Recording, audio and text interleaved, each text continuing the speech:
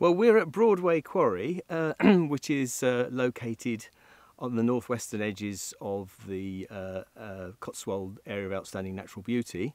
We're just on the top of Fish Hill, above the village of Broadway itself, on the edge of the escarpment which looks over the Vale of Evesham. The quarry has been here since the 1890s, we believe. And has worked local Cotswold stone for local buildings. In fact, some of the buildings in Broadway itself were built with the stone from here. And Smiths have bought the quarry since 1986, where they've worked the stone for building stone and aggregates. And the site's now being restored with an emphasis on a focus on nature conservation and geology. Well, you've seen some of the wonderful work being done here at Broadway Quarry. Let's talk to John Bell now, who's the operations manager for the quarries for Smiths. You must be so proud of what you've achieved here. Yes, it's really good.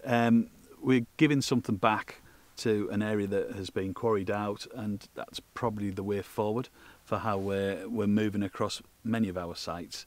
It's something where we're creating diverse landscapes from what has been agricultural plain land in the past, and we're moving that forwards. And what do you think about this quarry now? When you look around, and you must have seen it when it was a quarry, yeah, and now you look at it, it really is an incredible sight, isn't it? You've got some beautiful habitats being created.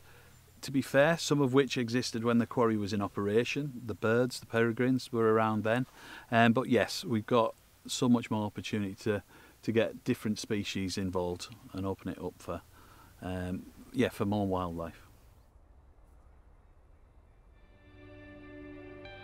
We've travelled a few miles down the road from Worcestershire to Oxfordshire to see Smiths Dunstew Quarry and this really impressive restoration project at the Horsehay West Nature Reserve.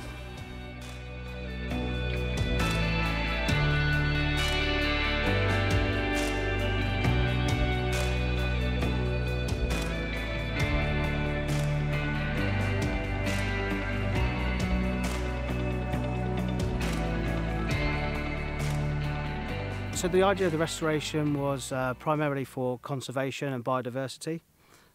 We've got a shrubland, which is shelter for many animals, including birds. The idea was, in terms of geology, was to leave the face, which is behind us now, 230 metre face, ultimately for a colony of sand martins that have been returning since about the 1950s, 60s. Certainly since the 1980s, they've been recorded in their numbers up until, obviously, this year we had up to about 100 pairs. That's the main objective, really, is to increase habitat and biodiversity.